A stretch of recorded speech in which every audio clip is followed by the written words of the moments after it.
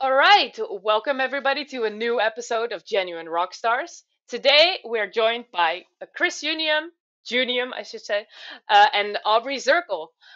We've got Chris coming in from the US, and we've got Aubrey coming in from Spain. Thank you guys so much for joining. Yeah, we're excited to be here. Thanks for having us. It's really fun. Um, could you tell us a little bit about who you are and what you do?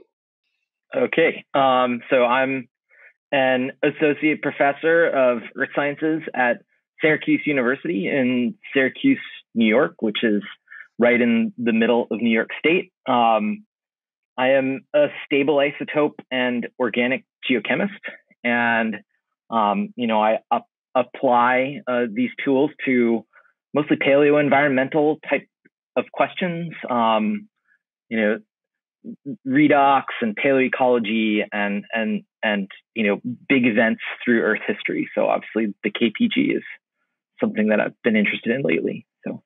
And I'm Aubrey Zerkle. I'm a reader in the School of Earth and Environmental Sciences at the University of St. Andrews in Scotland. So unfortunately, I don't always reside in Spain.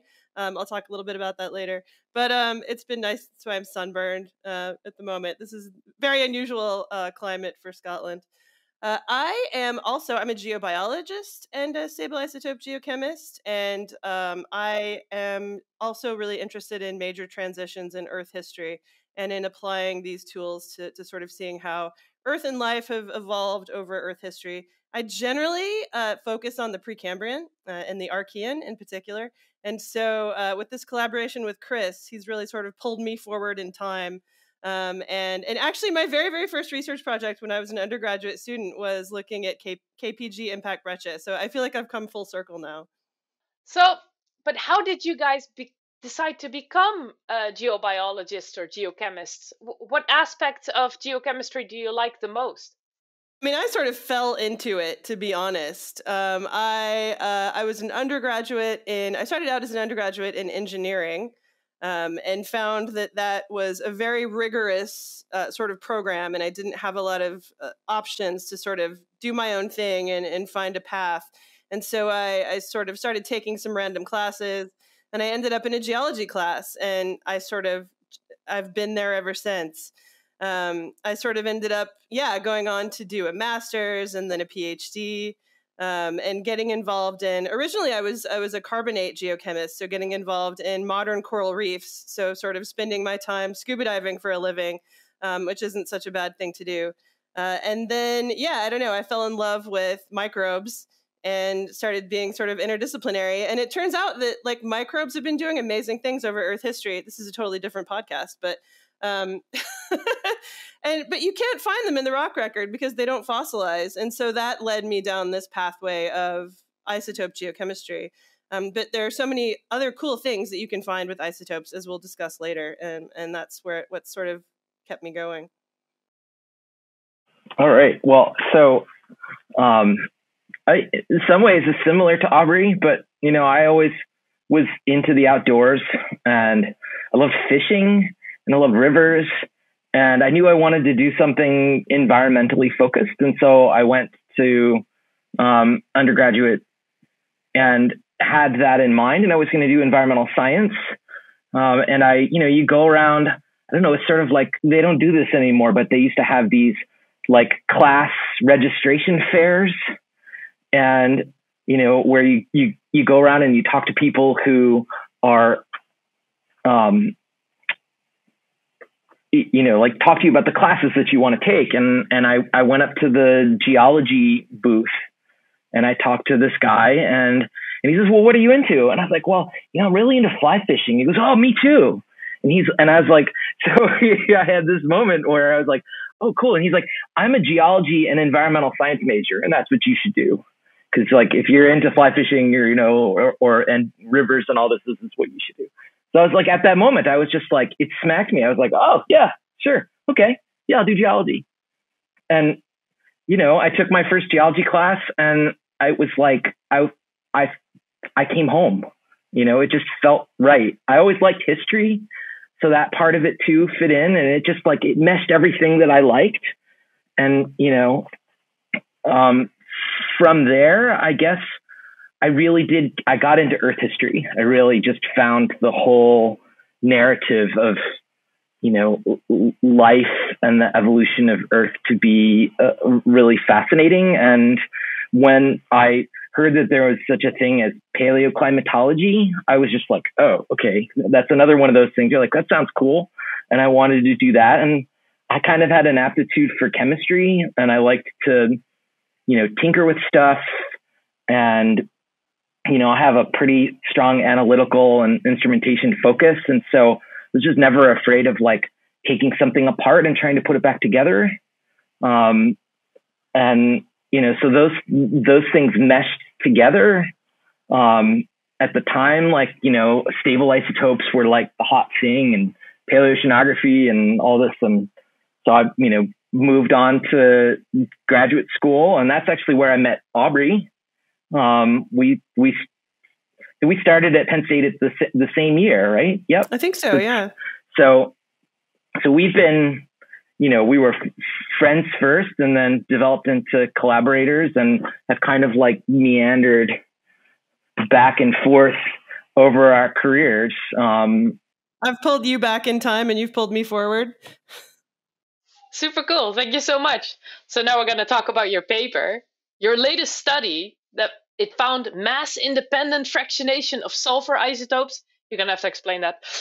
In rocks that formed as a direct result of the end Cretaceous meteorite impact. I'm sure our viewers know which meteorite impact. Could you please explain to us what mass-independent fractionation of sulfur isotopes is and what it signifies? So this is where the Precambrian becomes really important. Mass-independent fractionation of sulfur isotopes it's sort of a weird anomalous signature that gets incorporated into sulfur gases when they interact with UV light. So UV light doesn't penetrate onto Earth's surface today because we have an ozone layer, right? That's why it would be really bad if it did, because it's really damaging to sort of cells and DNA and RNA and things like that. And so it's this really cool signal of sulfur that's either been up above the ozone layer in the modern environment or more recent time, or sulfur that has been in the atmosphere before there was an ozone layer. So the way that I originally got into this, again, is that I was a sort of a Precambrian biogeochemist, an Archean biogeochemist. And the thing that I've spent most of my career on is the Great Oxidation Event.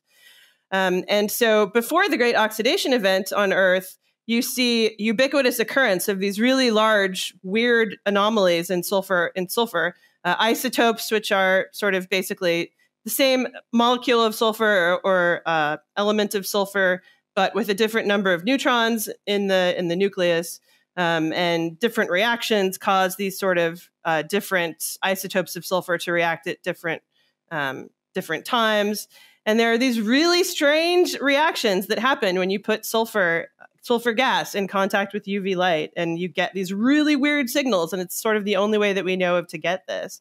And it's ubiquitous throughout the Archean before you had an ozone layer, and then it disappears completely. And so where that great oxidation event happens and how high the oxygen levels rose has always been, or within the last 20 years, has been sort of defined by the disappearance of this mass-independent fractionation.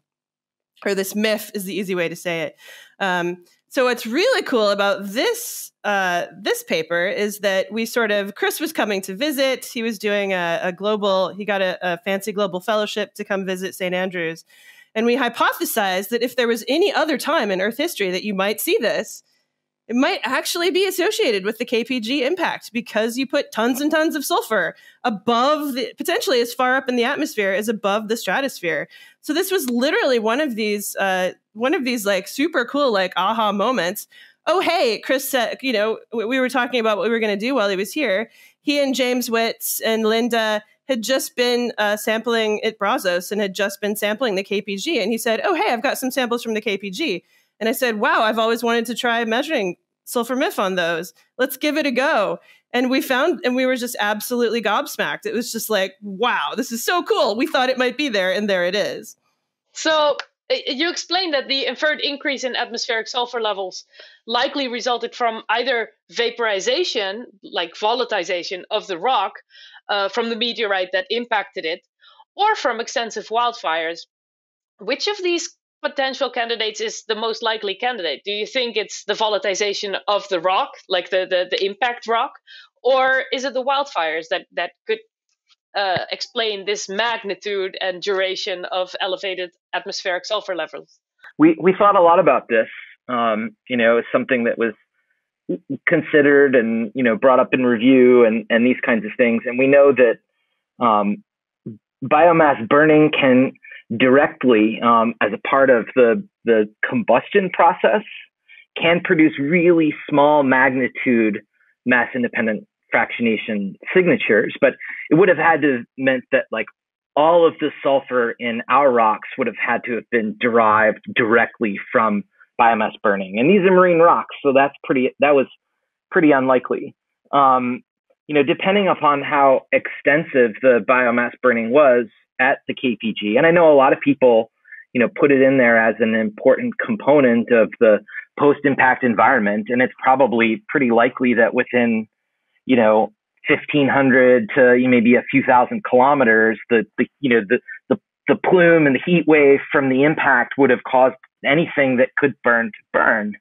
So probably were pretty massive fires. And, sulfur is like 0.5% on average of most plant biomass. And, so when it burns, it makes sulfur aerosols. And the primary sulfur aerosol in the atmosphere today is, primarily from, combustion biomass. It's carbonyl sulfide, so it's OCS. And this is what we talk about in the paper. And it's not very reactive in the troposphere, in the lower atmosphere, but it's sneaky in that it can, scoot across the tropopause at sort of in the equatorial region, and it can get up into the stratosphere. And just like sulfur dioxide might either, in this case from an impact, it can also undergo the same fractionation. So it can have the mass independent fractionation process. And so it's possible that, part of the signal is derived from that. But the most, we kind of went through some back of the envelope calculations that we didn't include in the study. But, the relative difference is several orders of magnitude in terms of the amount of sulfur that could have been produced. So it's most likely to think that it's from sulfur that was, in the rocks, either as gypsum evaporites or as organic sulfur. Because where the meteorite struck was extremely unfortunate, right? Right. What is it, like 8 minutes either side? That's sort of the 8 minutes earlier, 8 minutes later, and it wouldn't have hit those deposits. So it's really crazy. So since the site you studied is relatively close to the impact location, how is it possible to discern between a local downfall of sulfurous material that may have had a short atmospheric residence time and could have been reworked in the sediment maybe, or long-term atmospheric sulfur compounds that had the potential to influence global climate on the scale that profoundly influenced terrestrial and marine ecosystems? I think this is a really important question. And this is another thing that we thought a lot about. One of the samples that shows the largest signal of this mass-independent fractionation is sort of up into the very latest part of the deposits, and potentially even into the Paleogene. And so it seems like in order to get that signal preserved throughout these deposits and also into sort of the lower part of the next sort of epoch or eon, or I forget whatever it is, you really need to have a lot of sulfur up in the atmosphere and then sort of weathering in for a really long period of time. And to have that be a local signal seems really difficult. The ejected deposits at Brazos, first, the strictly is really complicated because, the substrate that the event deposits are on is sculpted probably because of tsunamis or, earthquakes or tempestites. There are lots of ideas as to what's doing it. The tsunami, is probably pretty likely. but there's some pretty thick accumulations. And, so we find the mass independent fractionation signals within the ejecta proper, where you have, spherules and lapilli and armored mud balls and all these things that are probably, whether they're directly related to the immediate aftermath or kind of washed in later, I don't know. And there's a lot of sulfur in there. And it's delta 34S. So the conventional sulfur isotopic composition doesn't look like the rest of the column, right? It doesn't look like normal marine sulfur isotopes, which, have a relatively characteristic value both in the Maastrichtian, so in the Cretaceous before the impact, and then in the Paleogene afterwards, which are like minus 40. And then they get really heavy, isotopically heavy, so higher values that look like they could have been derived perhaps from the gypsum. They look like normal marine sulfate. So those of you who don't know, different pools of sulfur in the ocean and in rocks have different signatures that reflect their source, as well as sort of the pathway that they've taken to get to that spot. So what biological processing has gone on, or whether they've been up in the atmosphere. And so, there's probably a mixture of signals. Surely there has to be proximal sulfur, that's blasted out of the Chicxulub impact structure and rains right down. But the amount of time that it resides up there and is able to be acted upon by UV light is probably pretty small. I think, estimates are minutes to hours before stuff starts raining down.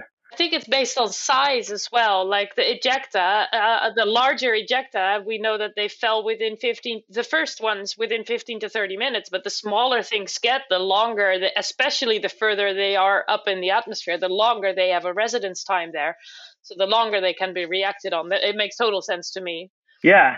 And so, but that last little bit, where the last samples where we see mass independent fractionation are, they have Paleogene microfossils. So, this is probably within 40,000 years of the impact. And so it still might only be that, the signal that we're capturing is relatively short, but, our ability to resolve that time in a piece of rock that's, a couple of centimeters thick is difficult. So, obviously higher resolution study would really help resolve that. But it's clear that there was some probably, all of this sulfur that, was up in the atmosphere and then would have ultimately rained down onto land and is working its way down through rivers into the ocean. It still has to have been an amazing amount because it's swamping the massive amount of sulfur that's in the ocean. And that's the thing for us that kind of got us how do you do this in the ocean? I can understand in a terrestrial sequence where you might get this signature, but it's crazy.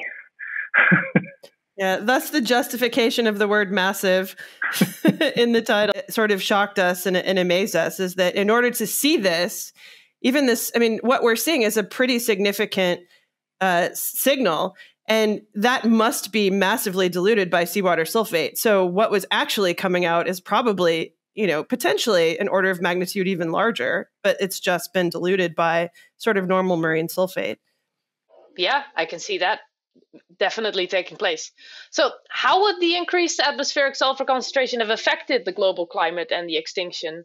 Do you suggest that this specific effect of the meteorite aspect is the prime trigger of the extinction event? It's obviously it's a part, right? There was a lot of sulfur up in the stratosphere. And so, this is something that, the modeling community, both the climate modeling community and the photochemical modeling community can begin to use as a baseline, because there are a lot of arguments about the species of sulfur. It makes a big difference in terms of its residence time.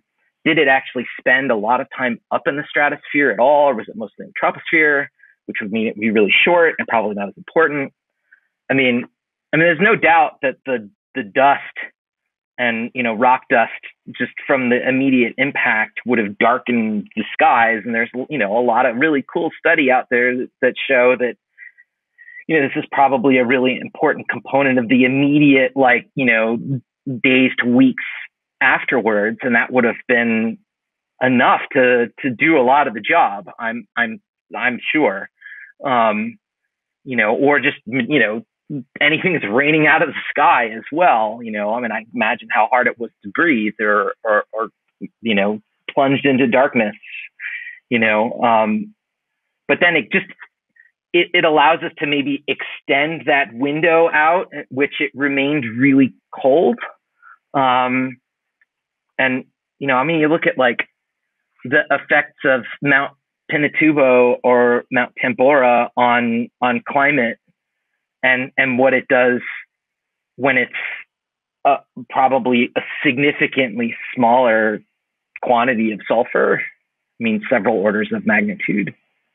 Gives you a sense of the potential long-term effect. We have historical records of large stratospheric volcanic eruptions that probably, we say probably because the amount of sulfur that actually came would have gone up in the impact is obviously a large question. And that's one of the things that we hope to help to sort of address with our work. But possibly orders of magnitude less, possibly an order of magnitude less. You see cooling of up to 2 degrees C over 5 to 6 years from these types of stratospheric volcanic eruptions. So you multiply that by, an order of magnitude, and, time and potentially degree cooling. You could have more cooling. You could have it for much longer. So at the minimum, I think we're looking at, I think that the modeler on our team, Mark Clare, who has actually a PhD student who's modeling sulfur myth formation during stratospheric volcanic eruptions, estimated 30 years of substantial cooling. And that's enough time if you're warm-blooded, it's going to have a pretty major impact. Yeah. Yeah, no, it doesn't sound good. So another loaded question, because I like them. Does this mean you can exclude Deccan-Traps volcanism as the cause of the global mass extinction? I'm also not the KPG expert in that sense. Maybe I should ask you, Melanie. I think that the paleo community has rested pretty firmly over the last 10 or 15 years that the most likely mechanism for the extinction is going to be the impact. And the way that I can speak to it from, our study is that the mass independent fractionation signatures are confined to the event deposit and the immediately overlying sediments. So it's not to say that volcanism didn't play some role in environmental disturbance. We know that large igneous provinces are a big deal, and they're connected to all kinds of disruptions through Earth's history. But in this particular case, over this particular interval of time, I feel pretty firmly that what we're seeing is related uniquely to the impact and not to the Deccan-Traps. I actually wonder if it could have been sort of a two punch. Yeah, I don't know what the metaphor is, but kind of like a double punch, because my understanding of the sort of potential involvement of the Deccan-Traps is that there was warming happening, right? Potentially on the run up to this meteorite impact. So if you had an even sort of warmer climate that was stressing everyone out, and then bam, there's an impact, there's a giant fireball that kills a lot of things. So you can either die in the fireball or you can freeze to death later. I'm not sure which is better. But then the sulfur goes into the atmosphere and sort of, makes this nuclear winter. And suddenly you've gone from kind of hot, and maybe you've started to get used to being kind of hot, to freezing. And so maybe there was actually an even bigger stressor, an even sort of larger swing in the climate. So, I'm happy for both of them to have had an effect. Exactly. We're not saying the Deccan-Traps didn't happen and didn't have an effect on the environment or on the atmosphere. So could you give a general indication? I think you said 30 years of continental sulfur deposition. So how long do you estimate that this nuclear winter could have lasted? Would it be a generation or several or a millennium? I've heard so many estimates of the nuclear winter that I'm just wondering where you guys would put this at? So the 30 years was based on sort of current models of the residence time of sulfate aerosols from stratospheric volcanic eruptions in the atmosphere. So that is actually sort of how much time our modeler on board, Mark Clare, sort of estimated with, again, these are major back of the envelope calculations, making lots of assumptions about the amount of sulfur in the atmosphere and that the atmospheric chemistry would have been a certain way. He sort of estimated that these sulfate aerosols could have been in the atmosphere for as long as 30 years. And so, yeah, that would sort of be the time period over which you would see this cooling. Wow. I don't know how long dinosaurs live. Well, I think they've done some estimates, some of the larger dinosaurs living up to like 38, 37 years. But I mean, the fact that they died then doesn't mean that they couldn't have gotten older if they were of better health.